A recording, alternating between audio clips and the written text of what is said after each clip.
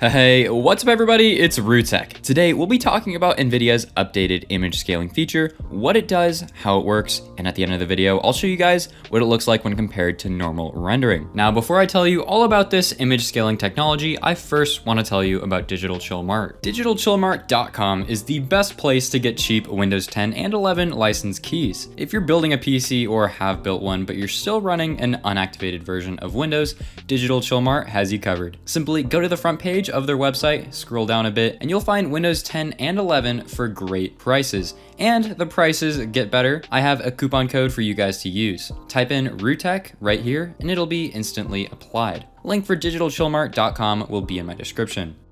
So for starters, what is this image scaling? Well, to put it simply, it's a feature that comes with all Nvidia graphics cards that pretty much uses an algorithm to upscale your resolution. Now, why would you be interested in doing something like this? Well, let's say you're like me and you have a 1440p monitor. Lately, I've been playing Battlefield 2042, which is kind of a really demanding game. Now, I'd love to play this game at 1440p, but I can't because the performance draw is too much for me to get the frame rate that I want, even with DLSS turned on. Fortunately, I can use Nvidia's image scaling. I'll instead run the game at a lower resolution of 2176 by 1224, or I guess you could call it 1224p, and Nvidia's image scaling algorithm will upscale it. Now, it won't look as good as running at 1440p, but it won't look nearly as bad as running it at an actual resolution of 2176 by 1224, as it uses a special upscaling algorithm to bring it up to 1440p. Here's what Nvidia has to say about this feature and its latest update. With the new November 2021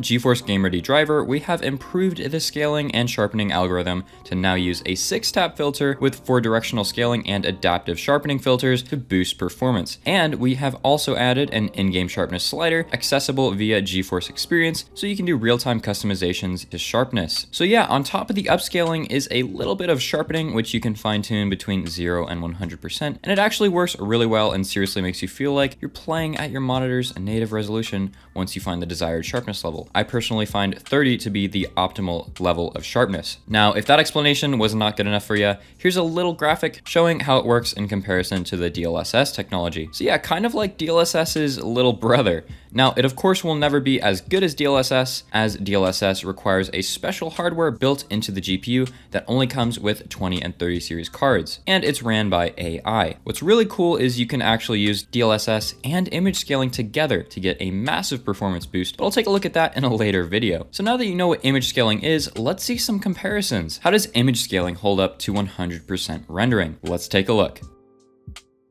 So on the left side, we have true 900p, and on the right side is 900p being upscaled to 1080p using image scaling. And right off the bat, we can see some really big differences between these two captures. With image scaling turned on, a lot more clarity is restored to the shield. Now let's take a look at the open world of Assassin's Creed. Same exact thing, left side 900p, right side 900p upscaled. You can see a lot more detail in the ground. Moving on, now we're gonna look at a tiny patch of grass. And this is where you really start to see the differences. With image scaling turned off, you can't really see how sharp those blades of grass are, but with it turned on, all of that clarity is restored. You can definitely see that grass a lot clearer. How about something in the distance, like a tree? Something to make the upscaling algorithm struggle a little bit. Well, in my opinion, it seems like the algorithm actually didn't struggle all that much. The tree seems blurry on the left and not blurry on the right. And how about a large patch of grass? How does image scaling deal with a ton of detail in one area? Well, this is a huge difference.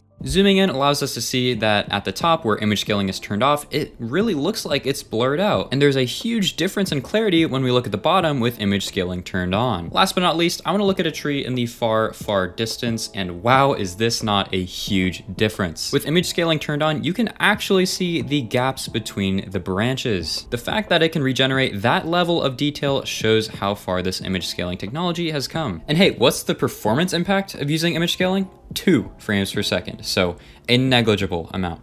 Now let's compare 900p being upscaled to 1080p to true 1080p. This is where we'll see how good image scaling really is when compared to the resolution it's trying to upscale to. So our first comparison is going to be the textures on this tree. With true 1080p, you can see the textures in their full fidelity, whereas the 900p with image scaling turned on can't quite reach the same level of sharpness, at least when it comes to textures. Well, how about another tree in the distance? Image scaling actually does a pretty good job here. here. Once again, not nearly as good as true 1080p, but if I'm being honest, it does a really good job trying to restore the edges of those branches. As for the grass directly below though, it's an opposite story. So the pattern I'm starting to recognize here is image scaling is not good at upscaling a lot of detailed textures in a small area. And we'll see another example of this right here with this bridge. It does a pretty decent job at restoring the edges of these objects, but when it comes to the textures, they look a little bit blurred out. Same thing up here. Edges, not too shabby, but the textures,